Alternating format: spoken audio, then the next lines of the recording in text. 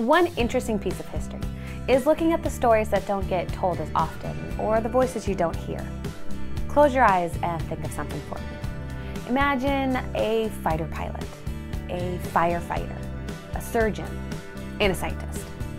Got that? Okay, now open your eyes. How many of the people you imagined were women?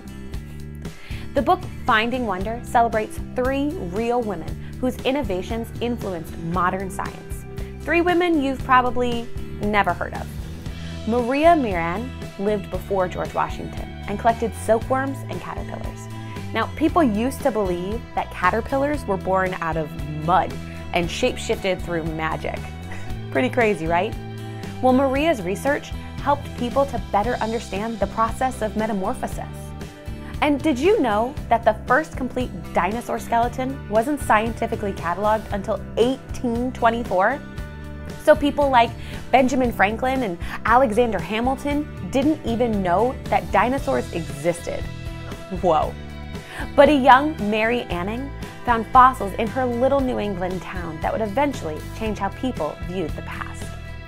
And Maria Mitchell in the 1800s always watched the nighttime skies and ended up discovering a comet.